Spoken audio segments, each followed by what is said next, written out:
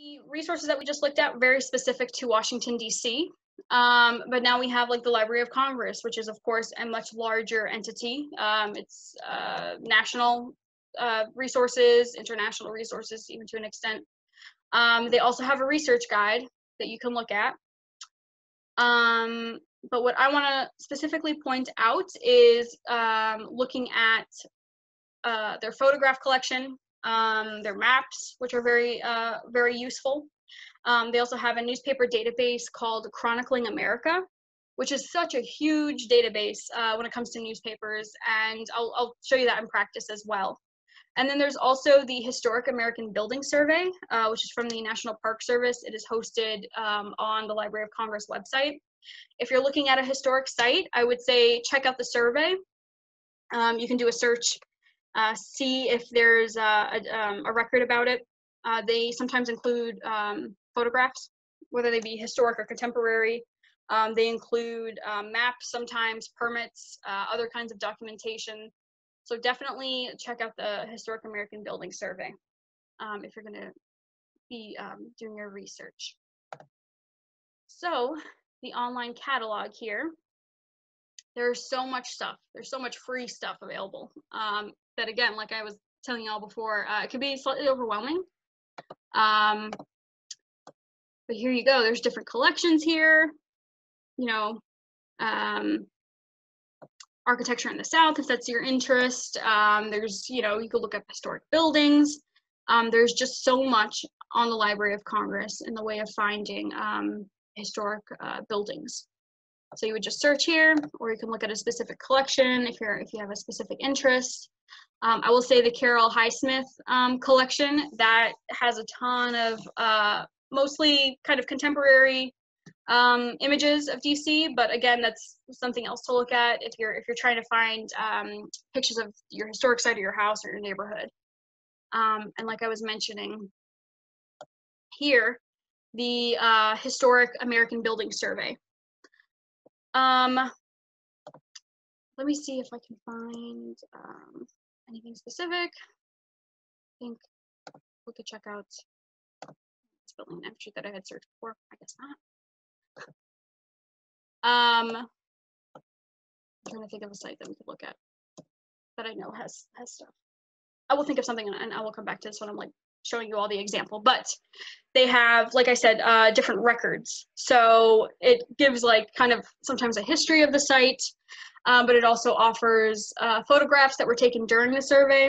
And then sometimes, like I had mentioned, line drawings like you see up here for this historic district, things like that. So a lot of this is digitized. If something is not available that is digitized, you might actually have to go to the Library of Congress, which cannot do at this moment, but just keep in mind like what you looked for on here and make a note of like what you were trying to find through the building survey.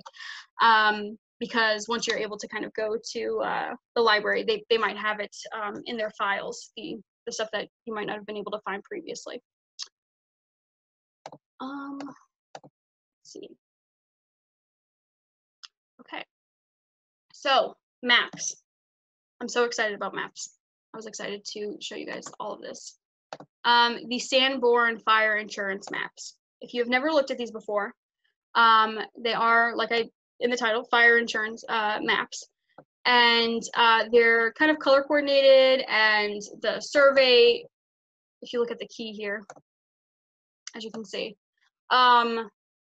they show you like what is a building made out of, what is it constructed out of, how many floors does it have, what was it used for. So some of like the more major kind of public buildings like churches or schools, sometimes they will label them on the map specifically, but if not, like if you're looking up your house, it'll show you here, kind of like it's a dwelling, what was it made out of. The red signifies like a brick or tile building, yellow is a frame building, things of that nature. So I have the link to the key here too, because like once you start getting into it, it can it's good to know like what exactly you're looking at with all this. And again, they have like all these different cities and towns. Washington, D.C. which I will show you all exactly how to look through one when I'm doing my little example, but to kind of give you an idea of what it looks like. It only has a few years, so it's not like every year they were making one of these, and the ones that they have on the Library of Congress website, they're kind of more towards like the early 20th century. And what you would have here is like an index, you know, sometimes by street, or like I was mentioning, sometimes by lot and square number.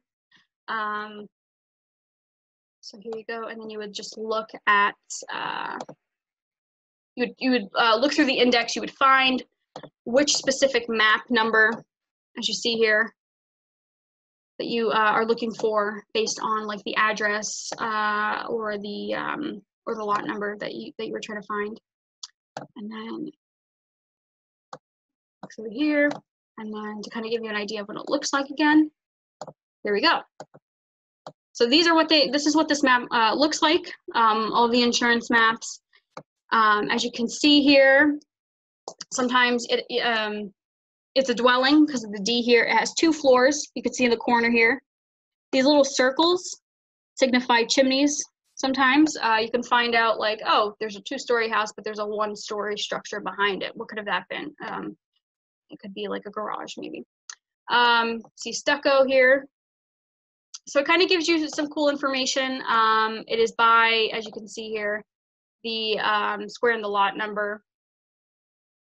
But these are always great to look at, especially when you're trying to figure out like how maybe the block around you changed over time, or maybe how your own house changed over time, or what it was, you know, what it was made out of, or like what used to be there, you know.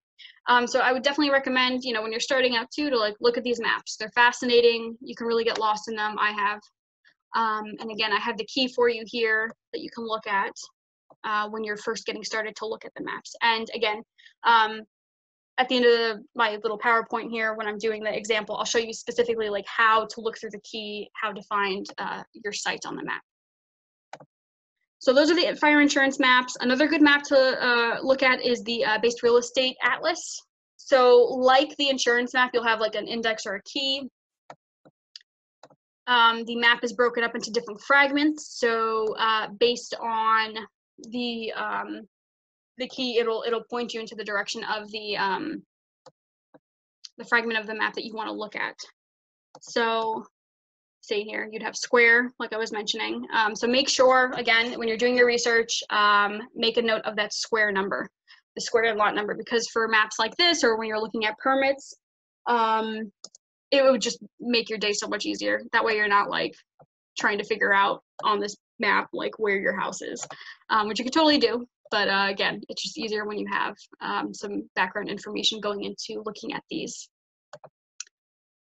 All right, Chronicling America, one of my favorite newspaper databases. So these are newspapers from all over the country. I think sometimes even there's some from different parts of the world, but I think it's just America, as the name implies. But what you can do is you can specifically look at the different states.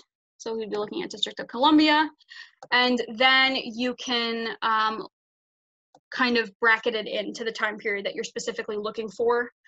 So here it goes to 1789 to 1963. That is such a huge timeline, and it's really great to be able to look at historic newspapers that far back in time. So yeah, you would just kind of pick and choose what you're specifically looking for, the time period,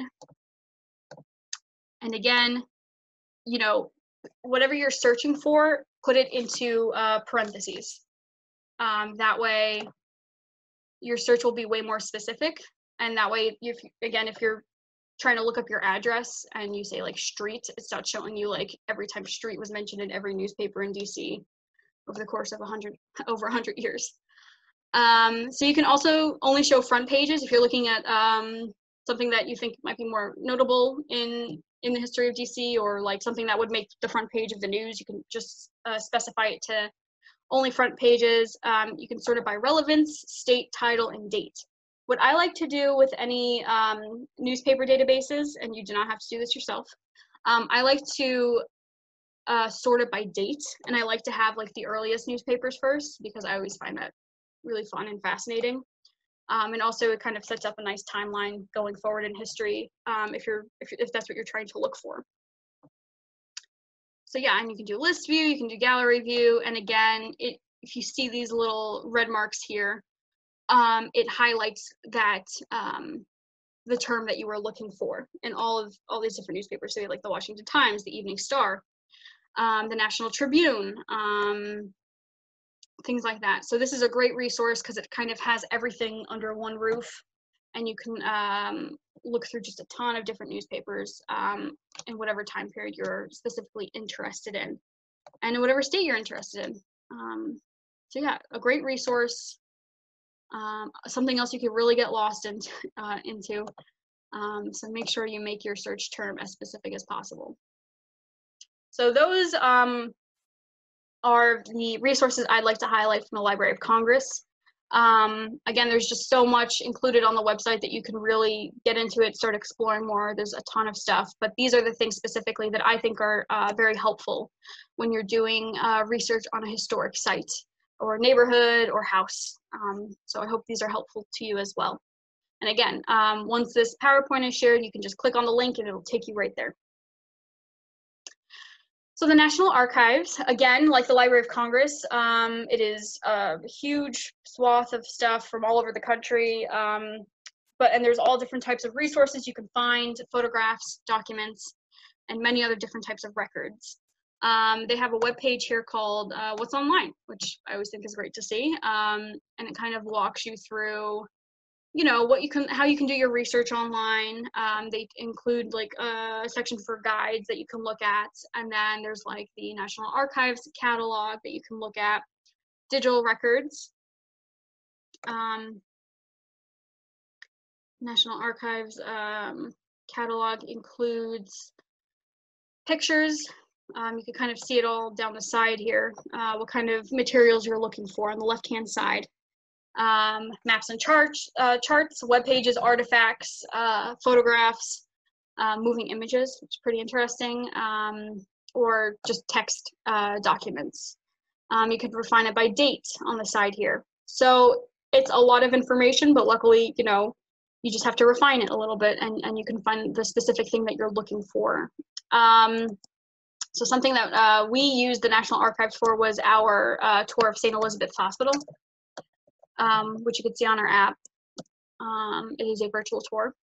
And up here, you can see like web pages, documents, images. You can really refine it to what specifically you're looking for. So I looked up St. Elizabeth's. I used the quotations.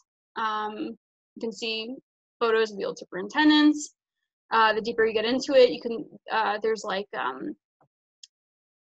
other kinds of documents. There was like a booklet for information about patients. There was just historic photos of the hospital itself. So yeah, so definitely check out the National Archives. Try to refine, just make sure you're refining your search, because it is just such a huge amount of information that it could easily become overwhelming. And again, make sure you use these tabs up here. What is actually available online, which I think is a very useful tab when we're just doing our online research.